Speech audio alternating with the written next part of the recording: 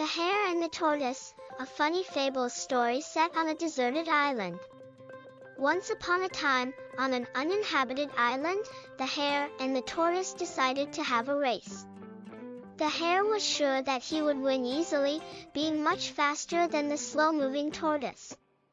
But the Tortoise had other plans in mind. He thought that he could outwit the Hare and win the race. The Tortoise's cunning plan. The Tortoise hatched a plan to beat the Hare.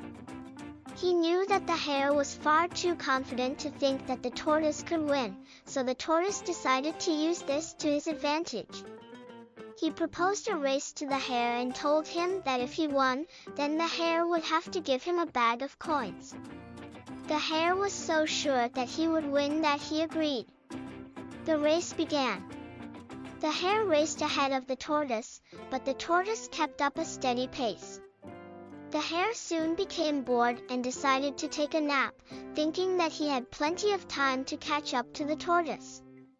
But the Tortoise was still steadily trudging ahead, and eventually, he crossed the finish line first. The Hare's defeat.